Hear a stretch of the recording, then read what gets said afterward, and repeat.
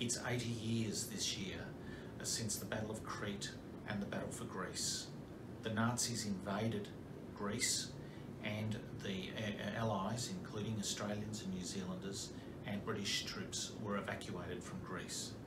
Prior to that, the Greek army had fought a very successful battle against the Italian invasion, and Hitler and the Nazis had followed after that.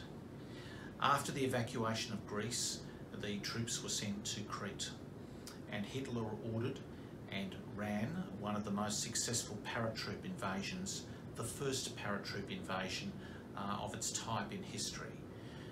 The Australians, the New Zealanders, the British fought very hard, but the soldiers and the people of Crete fought even harder. Again, the Nazis got the better and they forced an evacuation. The people in Crete continued to fight a very successful guerrilla operation, hurting the Nazis, slowing their war effort, and I think 80 years is a time to remember that effort of our soldiers, Australian soldiers, but also the people of Crete who fought so hard for freedom and for liberty.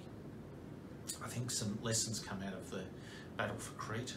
Certainly the failure of intelligence and the failure of the key general on the British side is one aspect of it.